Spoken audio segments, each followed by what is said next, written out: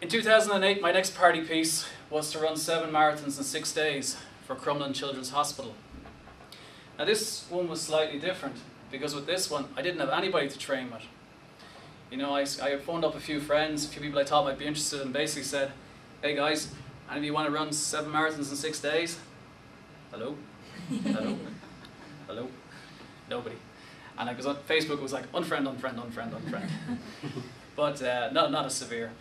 But the purpose of this, again, was to raise money for charity. And I had like a very good, strong base fitness built up, so I just thought, yeah, let's try and do something next. Let's take it to another level. So, a funny story actually. I did all my training, or most of my training, in the Phoenix Park in the winter time with a headlamp on my head.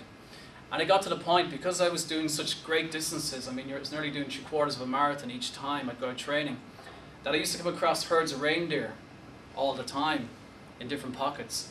And it got to the stage that they got so used to me, they wouldn't actually move out of the way.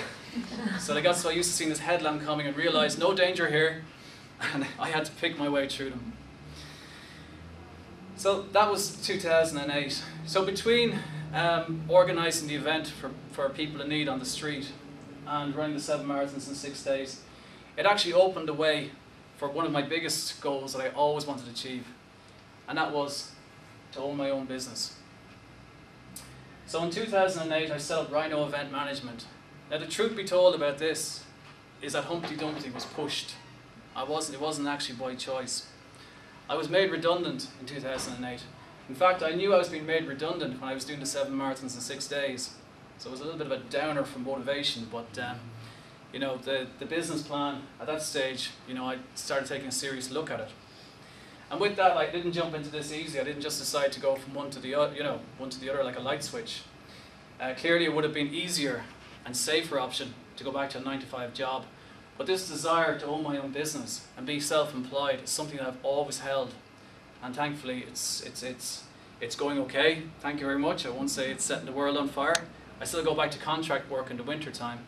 But yet it's something that I always wanted to achieve, and I'm delighted to be able to say that I got there. And subsequent to setting up Rhino Event Management, in 2012 I qualified as a life and business coach with the Irish Life Coach Institute.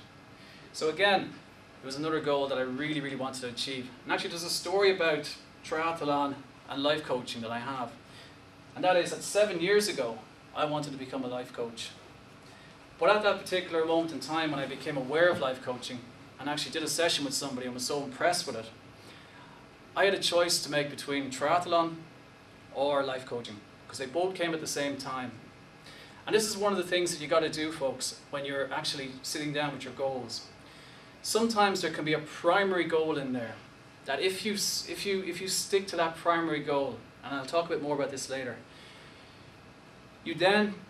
that goal can be the key to unlocking all your other goals. So if you think of the path that I came through there, I went to triathlon, I went to setting up events, and by setting up the events it gave me the opportunity then, or the free time, to do the life coaching course.